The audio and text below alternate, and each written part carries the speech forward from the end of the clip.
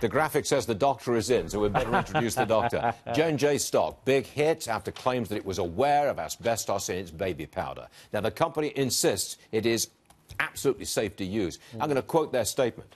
Johnson & Johnson's baby powder is safe and asbestos-free. Thousands of independent tests by regulators and the world's leading labs prove our baby powder has never contained asbestos. That's pretty strong stuff. Direct. Doc Siegel is with us now. Who do you believe? Well, I'm not a lawyer, but I'll tell you this, they got problems. It's only 0.5% of their product. But there's very good evidence from this Reuters study that they did know something in the 1970s and on into the 1980s, and some research showed some contamination that was going on in the talc mines. There's a lot of asbestos in those talc mines. And you know what the problem is, Stuart? Over many, many years, even small amounts, if you use it daily, can accumulate, cause a mesothelioma, which is a lung cancer, or uterine or ovarian cancer from constant exposure. I think it's rarely a problem.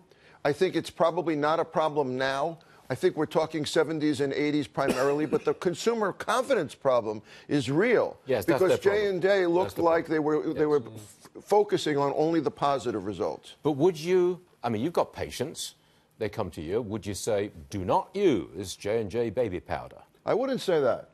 I wouldn't say that, but I would say judicious use. Be aware of this issue. Be aware this went on. Be aware of tiny bits of contamination. I asked the makeup artist out there, you think there's talc in this makeup that you and I put on every day? I mean, we have to be aware of the issue, of the issues. But it was a very strong response from J&J.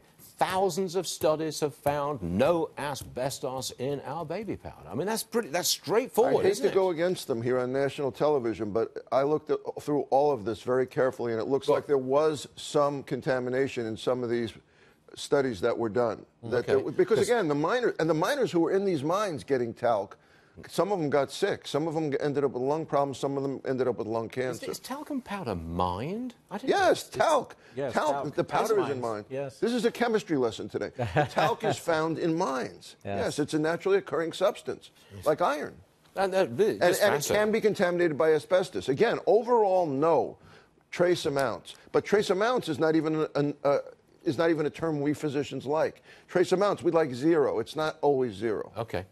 This one before you go. More teens are vaping nicotine, vaping tobacco, but their binge drinking and opioid use is down. So using e-cigarettes to get nicotine into your system, that's up, but drinking alcohol, binge drinking, and opioid, that's down. Is that good news? Well, part of it's good news. We're doing a good job on the opioid epidemic, finally. We're cutting down on prescriptions, which means less in medicine cabinets, less for people that aren't supposed to be getting these drugs to taking them. Less alcohol is always great news. That's a real poison, alcohol. That's underreported. We've been underreporting the effects of alcohol on teens. Vaping, according to FDA, is a huge epidemic, Stuart. Yes. The use has doubled over the past year in high schoolers.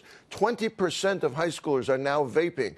1.3 million more people vaping e-cigarettes now than a year ago. Now, as a physician, I'm not that worried about vaping, except nicotine can affect the brain.